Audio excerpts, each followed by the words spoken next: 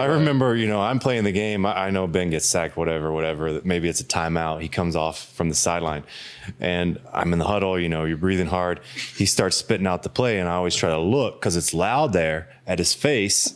I look up, and Ben's nose is like going like 3 or 4 different ways, and I'm like, oh.